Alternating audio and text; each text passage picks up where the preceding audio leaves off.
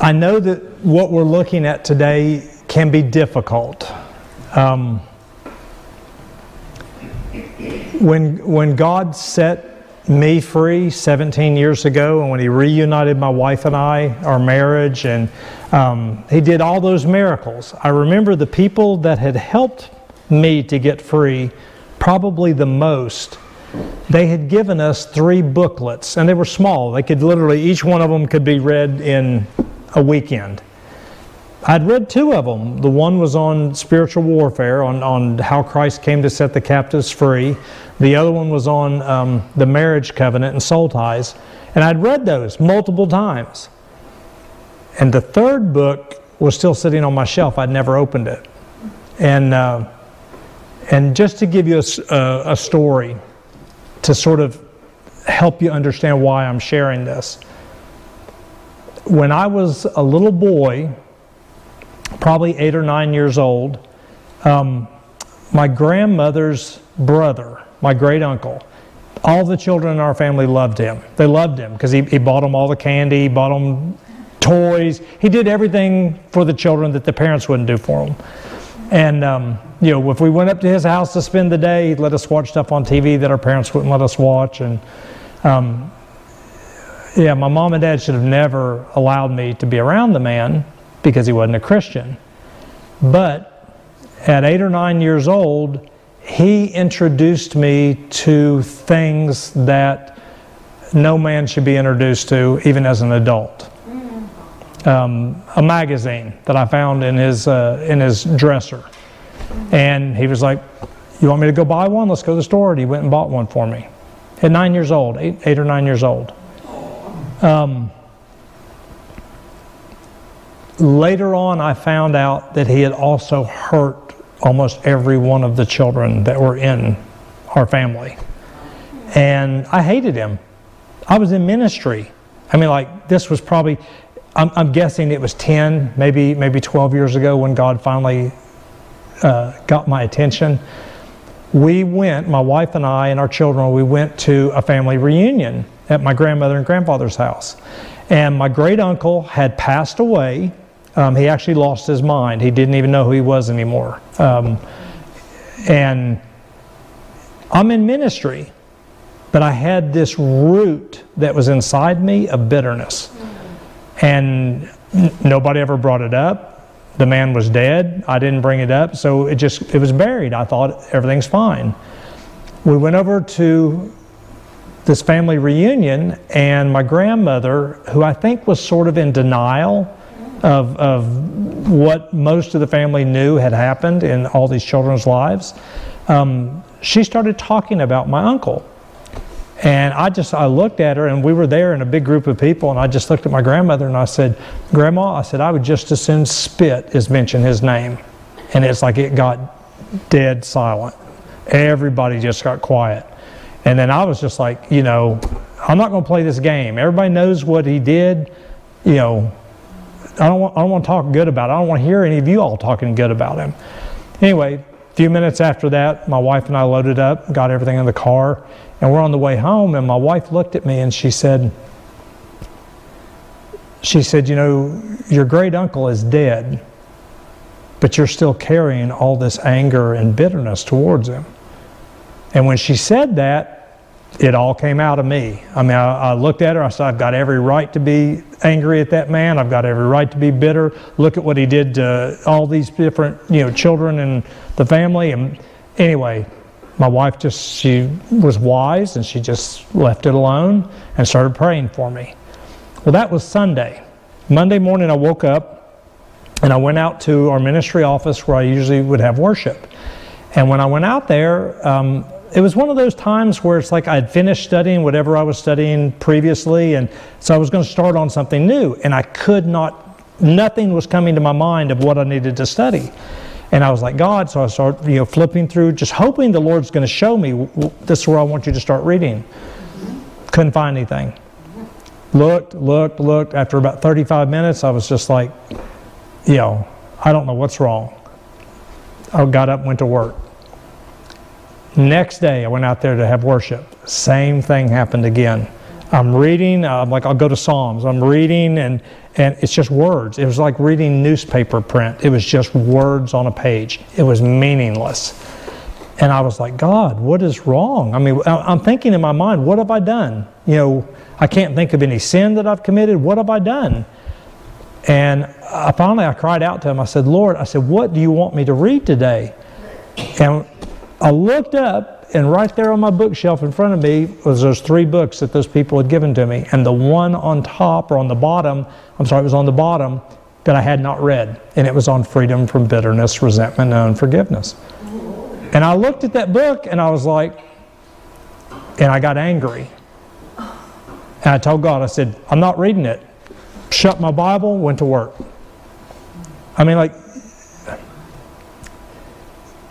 I can look at it from an outsider and say, how could you get angry at God? That was the spirit of bitterness that was inside of me that was causing the anger towards God. Because bitterness does not have to be towards one person. If there is a root of bitterness in someone's life, it will affect every single relationship that you have with every person in this life. So that was second day. Third day I woke up. I went back out there. It's like, you know, the devil sort of like, you know, time will wash things away. It'll be fine. I got up to have worship, opened my Bible up. It's just words on a page. And I said, Lord, I said, please, I need to hear your voice. This is the third day. And I looked up, and there was that book. And I said, I'm not reading it. I shut my Bible, and I went to work. It's 4 days. And finally, by the 5th day, I was overwhelmed. I was like, God, I can't live. I mean, I'm living on like what the word that I'd eaten a week ago. You've got to have daily manna. I hadn't had any manna for 5 days. This was the 5th day. And I was like, God, I need help. And the Lord, I mean, as clear as day, it's like my eyes. He turned my eyes, and there was that book. And I said, okay, I'll read it. So I started reading. I think it took 2 days, maybe 3, to get through it. And God set me free. And I'm going to tell you how, but I've got to get through some of the other things here. But I want you to know, I know what this is like. I know my wife. She knows what this is like because of what she went through when, you know, I cheated on her and divorced her and abandoned her and my children. She went through this. And God set her completely free. And she told me afterwards, she said, Eric, she said, I can remember for the first year, maybe 2 years after the Lord had brought us back together, I was still apologizing to her. I mean, I would go to her and say, Sarah, I'm so sorry. Because it would hit me what I had done. And I would say, I'm so sorry. And she looked at me, she said, Eric, stop talking about it. She said, I forgave you before you ever came home. It's gone. You know what? That's what God's saying to us. It's funny because Ellen White says that the Jewish mind, they believed there had to be repentance before God would accept you. And she said, you can't even generate repentance except Christ gives it to you. Yeah. So He's the one searching for us. So He gives us the gift of sorrow for sin. He gives us the gift of being able to see what we did so that we will come to Him. Because He's the one pulling us. It's not like we're seeking God. He's seeking us. And God was revealing to me, He was like, Eric, this root has been there for all these years. And I need to set you free from it. Because otherwise, it's gonna mess up your entire life and mess up your ministry and everything.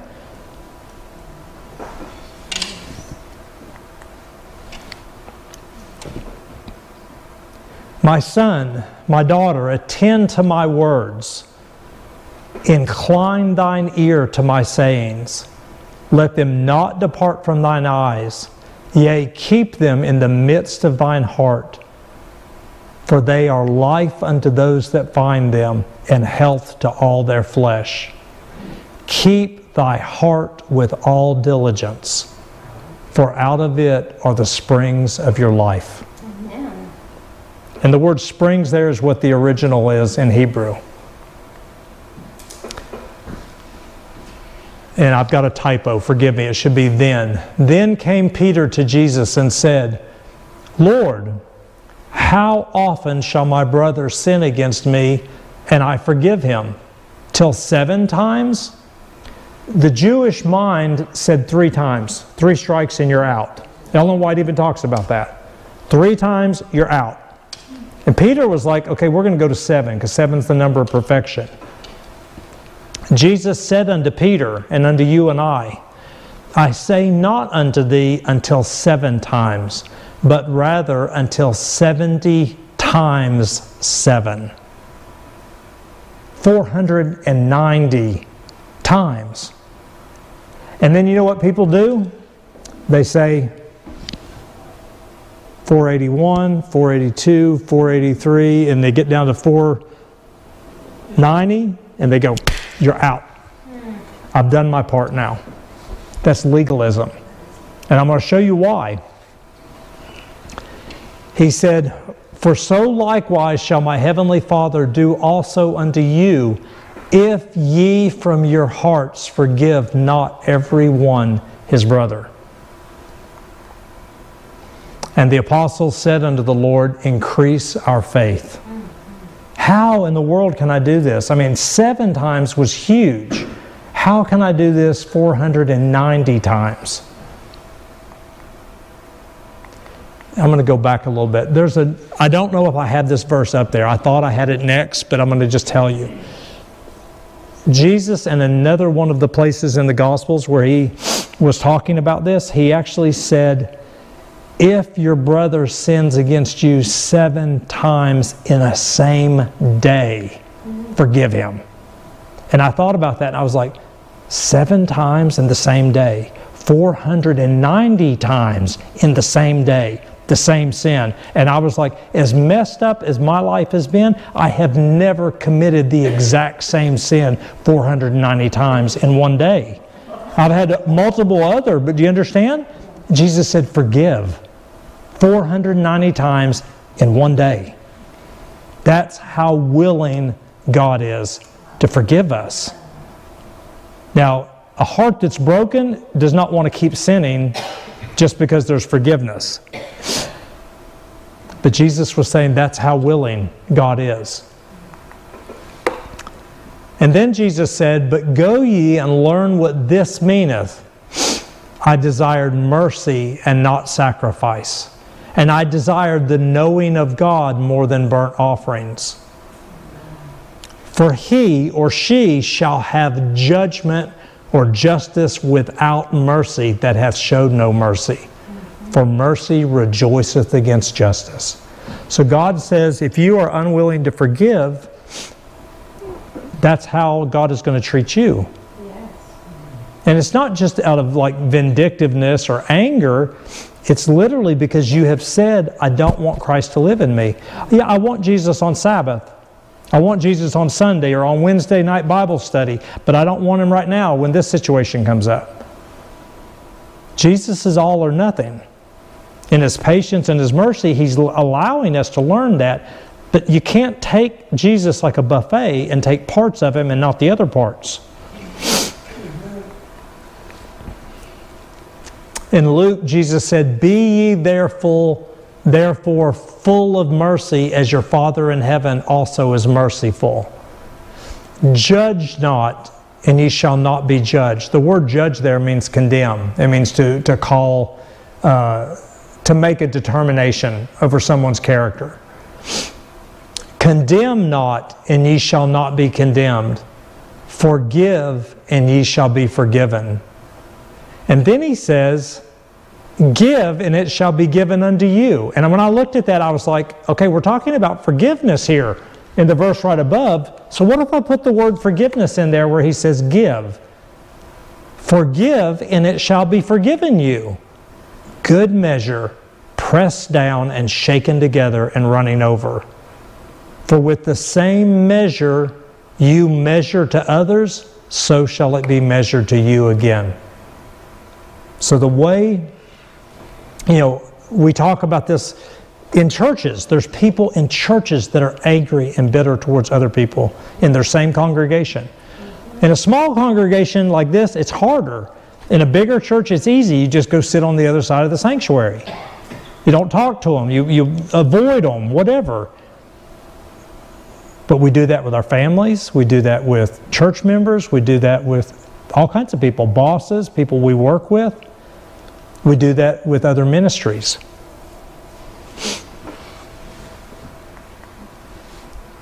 This was the question that came to my mind when I was there that morning, when I finally yielded and I told the Lord, I'll read the book.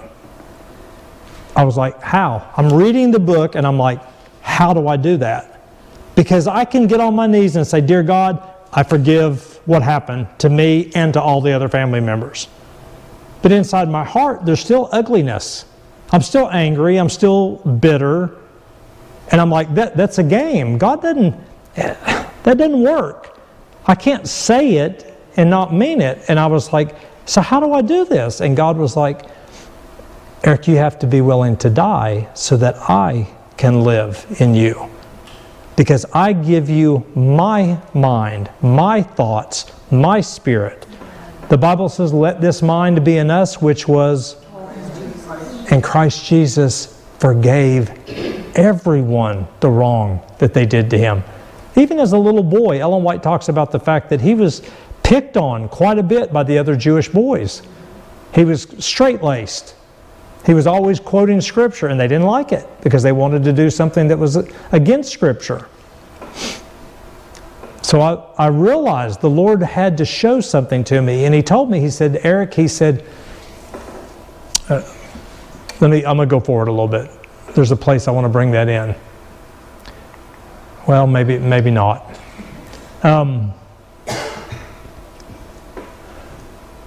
The word forgive means to give in exchange for. E.J. Wagner talked about that in one of his books. Forgive means to give in exchange for. So when I go to God and I say, dear God, please forgive me for this sin, God says, what do you want me to give you in exchange for your sin? I only have one thing I can give you, and that's Jesus.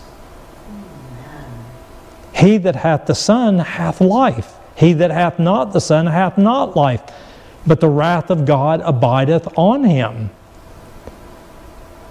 So the Lord told me, He said, Eric, in order for you to do this, you have to do what Jesus did.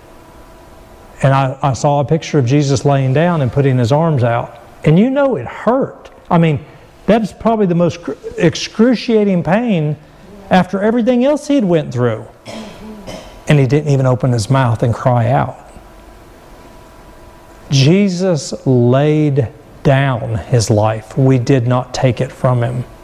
And God revealed personally, He told me, He said, Eric, in order for you to forgive the wrong that was done, you have to be willing to say, I'm willing to bear the pain that man caused. And that scared me when God spoke that to me. Because I told the Lord, I said, I don't want to bear the pain. It was easier for me to bear the anger than for me to bear the pain. And God said, there's no other way. If you want Jesus to live inside you, Jesus was willing to bear the pain that was caused Him on behalf of those that were causing it. And I told the Lord, I said, in my mind I was scared because I was like, I don't want to carry that pain. I buried that years ago. And God goes, yeah, that root's still there. Buried does not mean you're free. God said, are you willing to bear the pain? That means, are you willing to suffer the pain that He caused? And finally, I was so tired, and I missed God and missed Jesus so much. I said, yes. I said, I surrender. If this is what it takes for me to have you, I surrender. And do you know what happened? The moment I said I would bear the pain, that moment Christ took every bit of it from me. I never felt the pain for one moment. Not one moment. Because Christ said, I'm inside of you. I'm forgiving what your great uncle did. If you are willing to walk with me, if you are willing to do and let me live my life for you, He says, the moment that pain comes to you, He said, I take it. He said, I care. You know what? I have absolutely not one bad thought towards my uncle. Every bit of the anger, it was gone instantly. The hurt, it was gone. The only thing that I feel now is I feel terrible that even as a 9-year-old boy, when I went to visit my uncle, I should have been sharing Jesus with him. Not eating the trash he was feeding me, not watching the trash that was on his television. I should have been sharing Jesus. And I think, Lord, I know God can do miracles. I think, Lord, if there's any way, I pray that you were able to win his heart before he closed his eyes. And it's like I have no feelings whatsoever bad towards the man. Doesn't mean I said what he did was okay, but I hate to even think about the fact of him waking up on the second resurrection and being lost. Let me show you what the Lord showed me. This deals a lot with family, deals a lot with churches. This is from Life Sketches of Ellen White, written by her. She had a dream or a vision. And she said, in this vision, another book was opened wherein were recorded the sins of those who profess the truth. These are Christians. There were headings over every column, and underneath these headings, opposite each name, our names, were recorded in their respective columns the lesser sins. Under the title of covetousness came falsehood, theft, robbery, fraud, and greed. Under the title of ambition came pride and extravagance. Jealousy stood at the head of malice, envy, and hatred. And intemperance, food. Intemperance headed a long list of fearful crimes such as lasciviousness, adultery, and indulgence of animal passions, etc. Intemperance was the heading of the page, and underneath of it came all these things. She said, as I beheld, I was filled with inexpressible anguish, and I exclaimed, who can be saved? Who will stand justified before God? Whose robes are spotless? Who are faultless in the sight of a pure and holy God?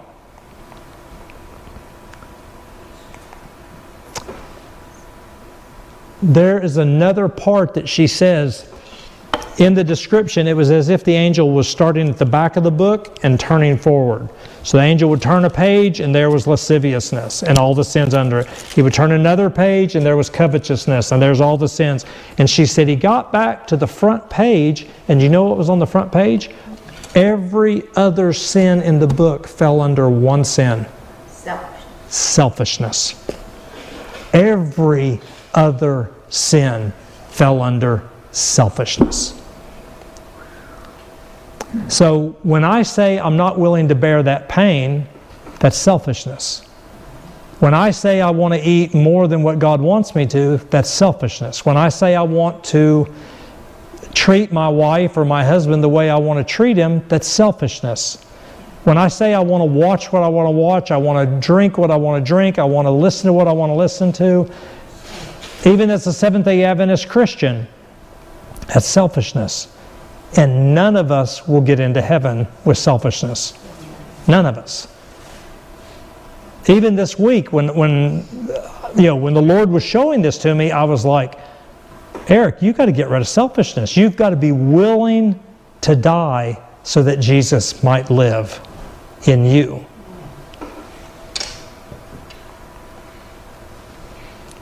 Let me show you this. This is a portrayal of Jesus with the man that had leprosy. I think probably in Luke chapter 5. In Desire of Ages, Ellen White says, Jesus imparted his life to the sick, the afflicted, and those possessed of demons. So when Jesus wanted to set a person free, or maybe let's take the disciples. The disciples are there trying to cast a demon out, and the demon won't go, like with the man at the foot of the mountain of Transfiguration. A lot of times the demon will say, I don't have to leave because they did this, this, and this. or because they have this sin still in their life. I don't have to leave. Your law, God says, whoever they yield themselves as servants to obey, that's whose servants they are. And the devil will go back and he can point to the day and the hour and the very minute that you yielded. He'll say, I have every right to be here. I'm not going anywhere. You know what Jesus said? You're gone. I take their sins. What right do you have now? He imparted His life to the sick, to the afflicted, and to those possessed of demons. Wow. He had to impart His life, or else the sickness, the disease, the demons had every right to stay. He turned away none who came to receive His healing power. He knew that those who petitioned Him for help had brought disease upon themselves, yet He did not refuse to heal them. This is forgiveness. This is forgiveness. That person says, I got every right to be angry. Look what they did to me. Jesus says, look what they did to me. Yet He did not refuse to heal them. In all this conflict with the powers of evil, there was ever before Christ the darkened shadow into which He Himself must enter. Ever before Jesus was the price which He must pay for the ransom of these souls. It wasn't just dying. Remember what we read earlier. He thought He was not going to see His Father's face again. That was the temptation that Satan was wringing his heart with. As He witnessed the sufferings of the human race, He knew that He must bear a greater pain mingled with mockery, that He must suffer the greatest humiliation. When He raised Lazarus from the dead, He knew that for that life He must pay the ransom on the cross of Calvary. Every rescue that's you and I, every rescue made was to cause Jesus the deepest humiliation. He was to taste death for every man. That's why Ellen White says every single soul in the world belongs to Christ, whether they know it or not. She says they are His by creation and they are His by redemption. The only difference between them and you and I is we believe in Jesus.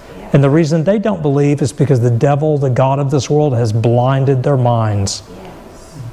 So when we see someone that we think is unforgivable, we've got to remember they're a child of God. They just don't know it. They've already been paid for. And we need to pray.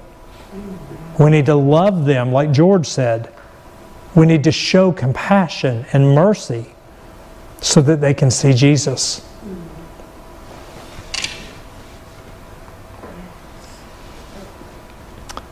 Job chapter 14, verse 4. Who can bring a clean thing out of an unclean? Not one. That's like, God asking me to forgive. I can't. I want to. I need to, but I can't. Jeremiah says, can the Ethiopian change his skin or the leopard his spots? Then may ye also do good that are accustomed to do evil. It's not about head knowledge. It's not about learning a new way of doing something. It cannot be limited to that. There has to be a supernatural change by the Spirit of God inside of us. His life in exchange for ours. And we've talked a little bit about this here before, but when I watch people that have been in Hollywood or in the music industry or in the occult, and they literally allow evil spirits to come into them. And when those spirits come in, the spirit's thoughts become the person's thoughts. Ellen White talks about that like repeatedly. There was one man that was struggling. He was in ministry. And he was in a tent at a camp meeting next to the tent she was in. And she said, she wrote to him and she said, I saw you when you were sitting in the tent. And she said, Christ spoke to me and said he's under the power of demons. And she told him, this is what you've done, this is where this is leading, but Christ wants to set you free. And she said, you could exercise all of your powers for God's work if you were not uttering the sentiments of Satan who has possessed you. The sentiments, the thoughts, the feelings. You know, that day when I was angry at God and I got up and walked out, it wasn't my thoughts. Those were the devil's thoughts that were inside of me. And that demon was called bitterness. It's scary because the other side of this coin, the other face of bitterness, is rebellion. And I don't want to give it all away, but I'll give you a piece of it. When you look at 1 Samuel chapter 15, it says, rebellion is the sin of witchcraft. When you look up the word rebellion, the root word in Hebrew is bitterness.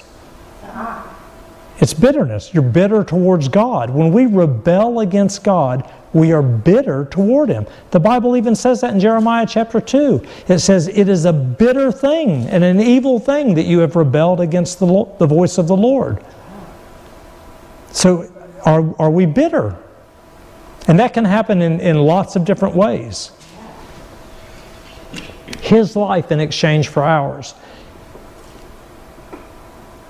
He has to come into us, and that happens through the Holy Spirit. I don't have to be able to explain it, but I know from John chapter 14 that when the Spirit of God comes into us, that's the mind and power and presence of Jesus and the mind and power and presence of Almighty God. They have to come into us, and when they come in, their thoughts become our thoughts. Their feelings become our feelings. Their emotions become our emotions. But God does that only as we yield, only as we surrender, and as we believe. We have to believe that He will do what He said He will do. None but God can subdue the pride of man's heart. Do you know what pride is? I'm going to tell you from my own experience. Pride is not simply arrogance. Pride is saying, I'm better than this. I deserve better than this. I don't deserve what happened to me. Do you understand what I'm saying? I think about that. I've read stories about, I read one story about a woman that was raped by a man. And she went home after the man had been caught and was already in prison. She went home and she started really seeking the Lord because she said, I can't live with this bitterness. You know what the Lord did when He set her free? She went and started giving Bible studies and taking food to that man that had raped her in prison. And she won him to Christ. I mean, like, he was a totally converted man, broken and you're thinking, how could she do that? It's only by the grace and power of God. Pride is saying, I deserve better than this. Jesus deserved better than that, didn't He? So who do I think that I'm better than Jesus? I didn't deserve that. Well, neither did Jesus. There's nothing that we have experienced that He has not experienced worse. None but God can subdue the pride of man's heart. We cannot save ourselves. And remember, the word saved or salvation means freedom, deliverance, healing, rescue, restoration. You can't heal yourself. You can't set yourself free. We cannot regenerate ourselves. In the heavenly courts there will be no song sung to me that loved myself and washed myself, redeemed myself. Unto me be glory and honor, blessing and praise. But this is the keynote of the song that is sung by many here in this world. They do not know what it means to be meek and lowly in heart. And they do not mean to know this if they can avoid it. The whole gospel is comprised in learning of Christ. His meekness and lowliness. I didn't understand that. I mean, obviously I know Jesus was humble, but that's as far as it went. Let me show you what the Lord showed me. Matthew 11:28. Jesus said, "Come unto me, all you that labor and are heavy laden." That burden of bitterness or resentment or rebellion or sin, it's like a 500-pound backpack. It wears us out. Wow. He says, "Come unto me, and I will give you rest. Take my yoke upon you, and," what's that phrase? "Learn of me." Most Christians read that, and they say, He's going to teach us doctrine. This is what we're supposed to learn. I'm learning doctrine. He says, "Learn of me, for I am meek and lowly in heart. My yoke is easy and my burden is light." Who was Christ yoked to? His Father. He said, "I and my Father are one." What He wants us to learn of Him is how to be meek and dependent instead of arrogant and full of pride, and I can do it myself. Then said Jesus unto them, "When ye have lifted up the Son of Man, then shall ye know that I am." In the King James it says, "I am He," but the word He is supplied. It's not there in the Greek. It's in italics. He says, "Then you'll know that I am." That's the name of Almighty God. What does it say about God's people in the very last days? They will have their Father's name written in their foreheads. Your conscience. I am, because He is. The Bible says, as He is, so are we in this present world. He says, "When you've lifted me up, then you shall know that I am, and that I do nothing of myself." That's literal. He said, "Believest thou not that I am in the Father, and the Father in me? The words that I speak unto you, I speak not of myself, but the Father that dwelleth in me, He's doing the works." Amen. Every person that Jesus healed, every person that He set free from demons, it was the Father in Christ reconciling the world unto Himself. And that's what Jesus wants us to know. Ellen White says that. She says, when you become one with Christ, you become one with the Father, one with God, because that's what He did on Calvary. Atonement, at one with God. Then He said, "Believe me that I am in the Father and the Father in me, or else believe me for the very work's sake." Nicodemus knew this. He told him in John chapter 3, "No man can do the things that we see you do, except the Father be with him." And the word "with" in the Greek can be "in."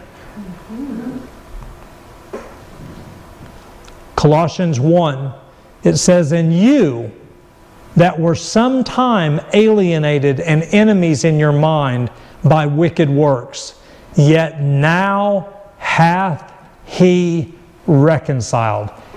Is that past tense or future tense? The whole New Testament says we've been reconciled. The whole New Testament says we have been justified. God is telling us, believe me and walk like it. Yes.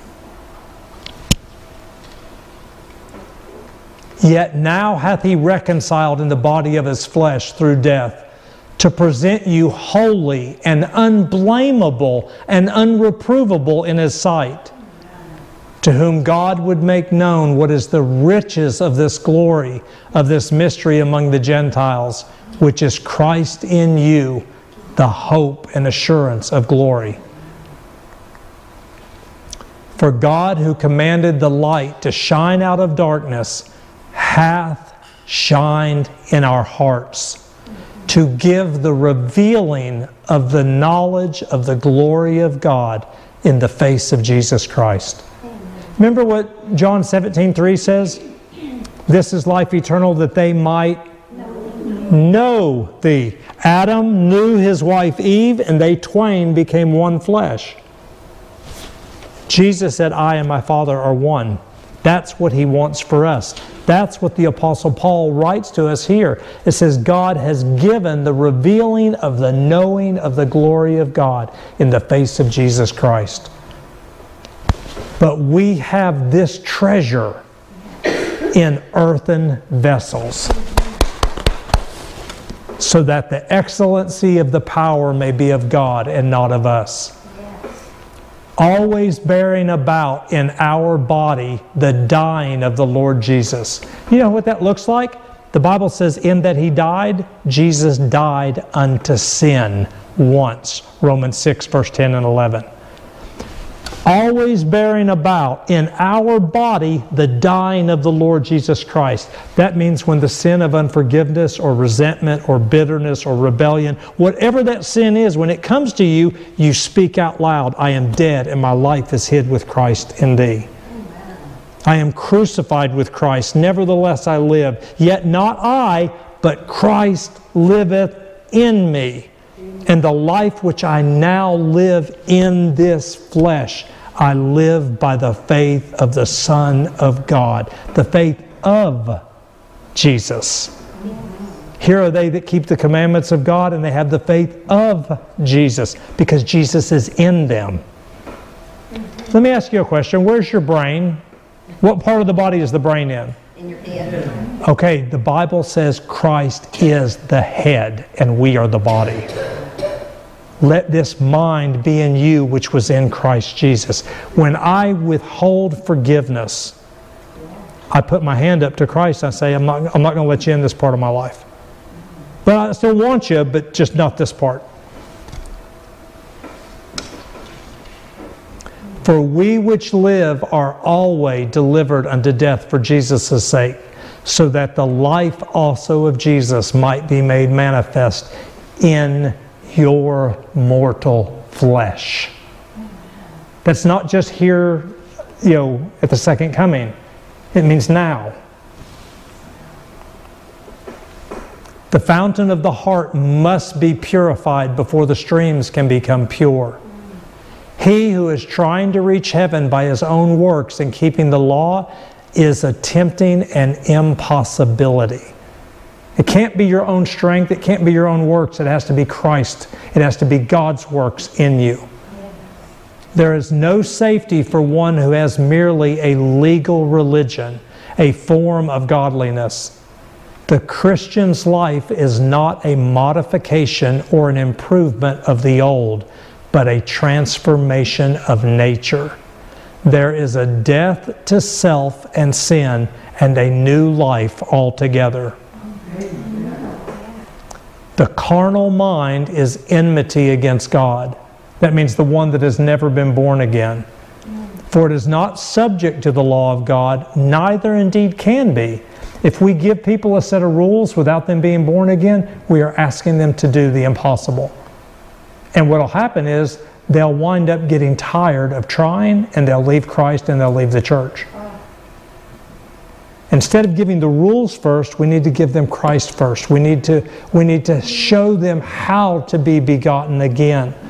And then we say, oh yeah, by the way, as a son and daughter of God, this is how we live. We're free. We get 1 day a week off, guaranteed, every single week. Apart from Christ, human nature could not keep the law even if it would. Apart from Christ, without union with Him, we can do nothing. The Savior took upon Himself the infirmities, the weaknesses of humanity, and He lived a sinless life so that men might have no fear that because of the weakness of human nature they could not overcome. Christ took man's nature, Ellen White says, after 4,000 years of transgression. The Bible says that in Hebrews chapter 1, and it says it in Romans chapter 8. He took sinful nature, but He also had the divine nature that was given to Him from His Father. And it was through the divine nature that He overcame. Christ came to make us partakers of the divine nature. And His life declares that humanity combined with divinity does not continue to sin. Amen. Not until the life of Christ becomes a vitalizing power in our lives can we resist the temptations that assail us from within and from without, unless we accept the atonement provided for us in the remedial sacrifice of Christ, who is our atonement, our at-one-ment with God. No genuine reform can be effected. Human barriers against natural and cultivated tendencies are but as the sandbank against the torrent. But by becoming one with Christ, man is made free. Amen. Subjection to the will of Christ means restoration to perfect manhood. Amen.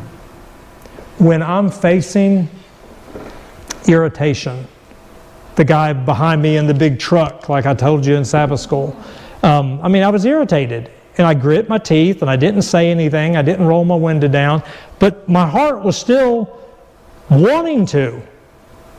Do you understand what I mean? Like in my heart, I was thinking, if this had been 10 years ago, I would stop this car and yank you out of that big truck, and you know what? And God was like, there you go, Eric. I'm allowing this to happen to you because I'm showing something that's still there that you need to be free from.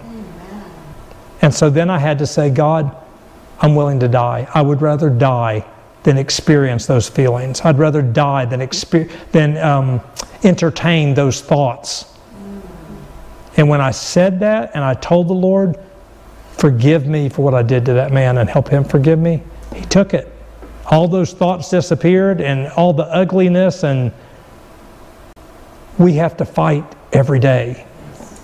But we win every day in Christ. I think these are the last two. And pay attention to these. When the soul surrenders, Jesus is knocking, and He's saying, if you'll open the door, I'll come in. When you surrender, that means you open the door. You surrender your will. I'd rather die than this person go to hell. No matter what they did to me, I forgive them. I'm willing to suffer the pain that that person has caused me. It doesn't mean you have to be best friends with them, but it means you can be free to care about them even as Jesus did. When the soul surrenders itself to Christ, a new power takes possession of the new heart. Wait a minute. When you get Jesus, you get a new mind. When you get Jesus, you get a new heart. When you get Jesus, you get faith. When you get Jesus, you get righteousness. We need Jesus. Amen. Not the things, we need the man. Amen. A change is wrought which man or woman can never accomplish for themselves. It is a supernatural work, bringing a supernatural element into human nature. I'm going to show you this last slide how that happens. The soul that is yielded to Christ becomes his own fortress, which he holds in a revolted world. And he intends that no authority shall be known in you but his own. A soul that is thus kept in possession by the heavenly agencies is impregnable to the assaults of Satan. Satan is a liar. So when he speaks, it's lies. Jesus is the truth. He's the Word of God.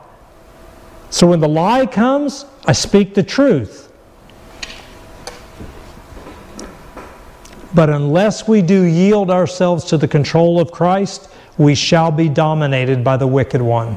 That's a scary thought. Here's the key to the whole thing.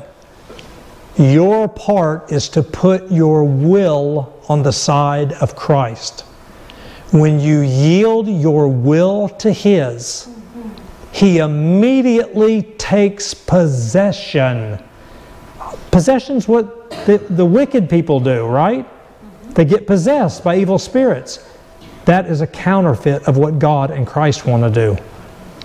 He immediately takes possession of you and works in you to will and to do of His good pleasure. Your nature is brought under the control of His Spirit. Even your thoughts are subject to Him. If you cannot control your impulses, If you cannot control your emotions as you may desire, you can control the will. And thus an entire change will be wrought in your life. When you yield up your will to Christ, your life is hid with Christ in God. It is allied to the power which is above all principalities and powers. You have a strength from God that holds you fast to His strength. And a new life, even the life of faith, is possible to you. Amen. So that means I make the choice to do it whether I feel it or not. God will give the feelings. But He doesn't want you to rely on the feelings. You make the choice to do God's will instead of your will. And then you trust Him because it has to be done in faith. It can't just be an external compliance. I'm not going to work on Saturday, but I'm not keeping the Sabbath in my heart. That won't count for anything. I bought my wife roses, but I really wish I could have found them cheaper. What good is that? I mean, do you understand what I'm saying? My heart's not there. God says, Jesus says in Proverbs, He says, my son, my daughter, give me thine heart, your affections. When you do that and you yield your will to Him, He will change your thoughts. Amen. Amen. Take a picture of this if you have your phone. Back a number of years ago, my wife and I ordered, this was that book that I battled with God about reading. We ordered 100 of them, I think, and this was back years ago. I think they charged us like $2 or $3 a booklet. It's a large booklet, easy to read. The website there is ccmbooks.org, bookstore. They also have it available for free on the internet. So you can go right to their website, you can download it as a PDF, put it on your computer, or you can call that number, which is 1-208-883-0997. Just call them and tell them that you want the large, and tell them the picture on the front of the book, because they've got a smaller version that's more of like a tract, but you want the big one. You won't regret it. You will not regret it. It's the best book that I've ever read on freedom from unforgiveness, resentment. I'm glad you read it. Amen. Amen. Okay. Would somebody, actually let me leave that up. Would somebody mind closing in prayer for us?